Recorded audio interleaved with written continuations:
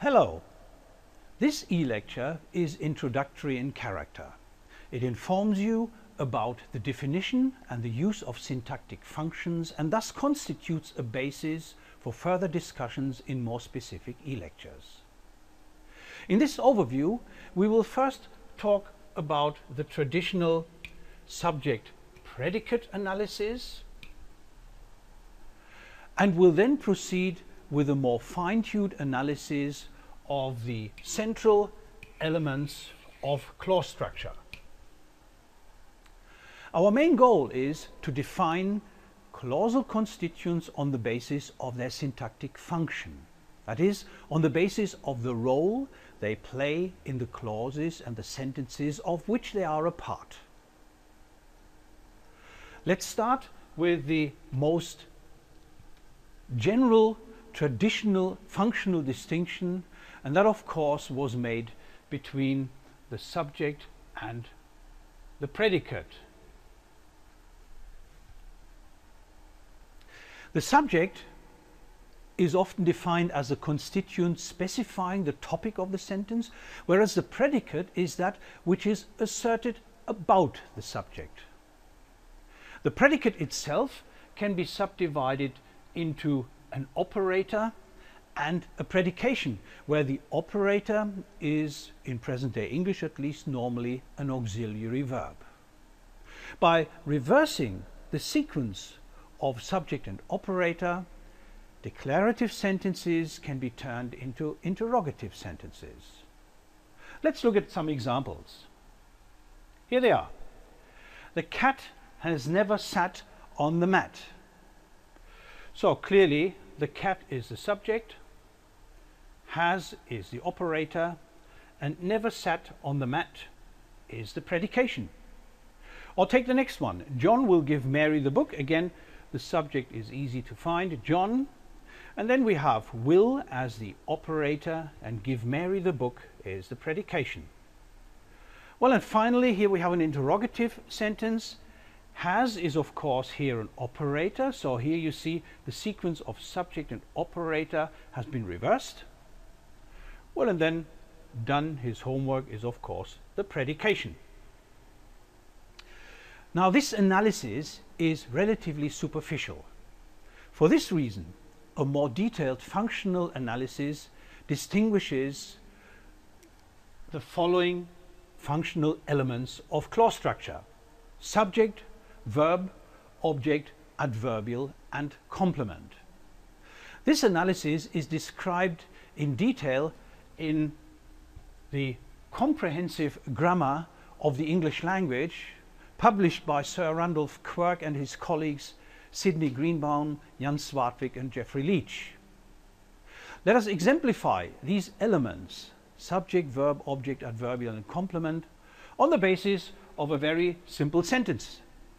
Yesterday John made Mary happy. Here we have 5 elements, and each of these elements realizes one syntactic function. Clearly John is the subject, made is the verb, Mary is an object, happy is a complement, and last but not least, yesterday is an adverbial. So here you see on the basis of a simple sentence the realization of the 5 functional elements of clause structure. Let us now look at these 5 functional elements of clause structure, or in short, syntactic functions, in more detail. Let us start with the verb. Now here you have 6 sentences, and on the basis of these sentences we will identify the central elements of clause structure. The verb, which we will underline in red, is the most central element of a clause. Let us underline the verbs first. In sentence number 1 it's clearly searches. The verb in number 2 is here. Made is the verb in number 3. Number 4 has a more complex verb, has been raining. In number 5 it's also complex, has spent. And the verb in number 6 is will stay. Now, how can we identify the verb? It's relatively easy. In present-day English, it occurs usually in the middle rather than at the beginning or the end of a clause. Exception are, of course, imperative sentences. In major sentences, like these here, the verb is obligatory. We cannot drop the verb in any of these sentences unless we want the sentence to become ungrammatical. The verb can also normally not be moved into a different position in the clause. And then the verb determines what other functional elements of clause structure must occur. For example, if we take number 1, the verb search determines that the subject must be an agent and that there must be an object.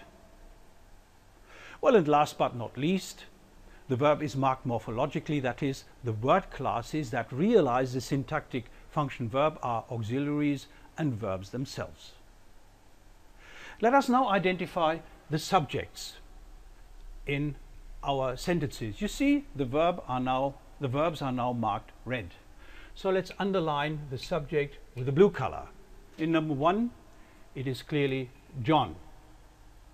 Number 2, the girl. In number 3, it's they. The subject in number 4 is simply it. Lorna realizes the subject in number 5, and John is the subject in sentence number 6. How can we identify the subjects? Well, the subject, first of all, is normally a noun phrase, as in our cases we always have noun phrases, or it can be a nominal clause. The subject normally occurs before the verb in declarative clauses and after the operator in interrogatives. It is obligatory in finite clauses. In imperative clauses, it is normally implied. Well, and then if it is a pronoun, it requires the subject or subjective form, as in they. Well, and if you passivize a sentence, an active sentence that also has an object, that is, it must have a transitive verb, then the subject becomes the by phrase in the corresponding passive. Let's do it with number 1. John very carefully searches the room. The room is very carefully searched by John. And since by John becomes the by phrase of the corresponding passive, it must be the subject of the active clause. Having identified the subjects and the verbs, let us now look at the objects in our sentences. You see, subjects are marked blue and the verbs are marked with a red color. So let's select green for our objects. We have an object in number 1, the room. We have an object in number 3, him. And we have an object in number 5, the day. Like the subject, the object is typically a noun phrase or a nominal clause. Let us look at some criteria that help us to identify the object. In standard simple declarative sentences, the object normally follows the subject and the verb. This is true for all 3 cases. The object of an active clause usually becomes the subject of the corresponding passive. So this is a nice discovery procedure for objects. So if you passivize sentence number 1, the room is searched very carefully by John, and the room becomes the subject of the corresponding passive. Or take number 3, he was made the chairman. Or number 5, the day has been spent by Lorna. So in each case, the object becomes the subject of the corresponding passive. Let's now look at the adverbials in our example sentences, and let's underline the adverbials using a brown color. Well, in number 1 we have very carefully. An adverbial in number 2 is now, and there's a second one at Oxford. Last year is an adverbial in sentence number 3. All day is an adverbial in number 4. In the garden in number 5, and in bed is an adverbial in number 6. Adverbials are the most diverse of the functional clause elements. They can be realized by a variety of syntactic categories. For example, they can occur as simple adverbs like in number 2, now, or as adverb phrases as in number 1, very carefully. They can also be realized by means of prepositional phrases as in number 2, at Oxford, number 5, in the garden, and number 6, in bed. Or they can be noun phrases as in number 3 and 4, last year, all day. A further possibility is using adverbial clauses, but we don't have an example in our simple sentences.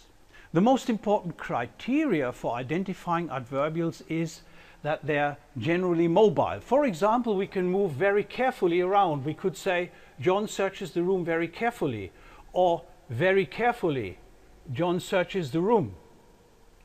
So let's put it back into the original position. On the other hand, adverbials can be dropped altogether, so the sentence is fully grammatical even without the adverbial. John searches the room, and you can perform the same test for all the other adverbials. Finally, we have 2 complements in our sentences. Let's mark them using this color. So, where are the complements? One complement is clearly a student, and the other one is they made him the chairman. Now these complements are different. Complements are normally in a copular relationship with another functional element. For example, in number 2 we have a so-called subject complement, where we have a copular relationship between a student and the subject girl. So both share the same set of features, they're both singular. So this is how to identify a subject complement. Now in the case of number 3 we have an object complement, so here we have a copular relationship between the chairman and him. The complement is formally realized normally by a noun phrase or by an adjectival phrase. So in our cases we have noun phrases. To identify complements, 2 ways are generally suggested. For subject complements, as I already said, subject complements normally share the grammatical properties, that is number for example, with the subject, and object complements, well, here is a nice test again. They cannot become the subjects of corresponding passives. So he was made, the chairman, by them is possible, but the chairman was made by them for him or something like it is impossible. So as a result, him is an object and the chairman is clearly an object complement. Well, that's it. Here is the result of our analysis. And now you see all the elements represented in their appropriate colors: subject, verb, object, adverbial and complement. Well, and if we make the functional elements visible by means of their names, well, then you see that in each case the subject precedes the object. So in present day English we clearly have an SV structure in declarative sentences, and whenever there's an object, like in number 1 for example, the object follows the verb. And sometimes we may have an adverbial in between, like in number 1, where the adverbial very carefully occurs between the subject and the verb. That's it for now. It's simple, isn't it? So this e-lecture was just an overview. In a series of follow-up e-lectures we will look at the syntactic functions in detail, and we will discuss the underlying discovery principles and procedures using a variety of exercise material. So, see you there.